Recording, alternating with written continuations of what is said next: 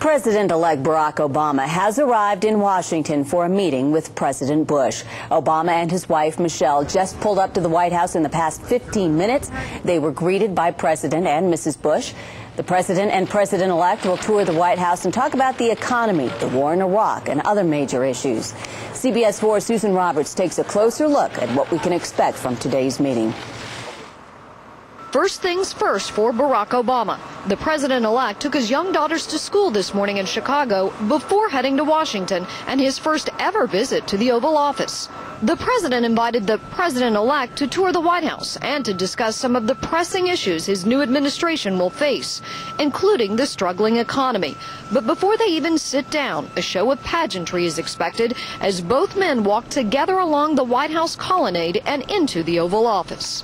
All of us must ensure that the next president and his team can hit the ground running. After a campaign filled with attacks from both sides, President Bush has been gracious and cooperative, and so has Mrs. Bush. She will give Obama's wife, Michelle, a tour of her new home today. President-elect Obama has also taken a very different tone now that the campaign is over. He has made it clear that this country has only one president at a time, and for now, that man is Mr. Bush. I'm going to go in there with a spirit of bipartisanship. But once Obama takes office, he is expected to quickly use his executive powers to reverse the Bush administration's policies on stem cell research, oil drilling, and other issues. As for Obama's remaining weeks as a U.S. Senator from Illinois, his new chief of staff says the president-elect will likely remain in Chicago, setting up his economic team and formulating his policies.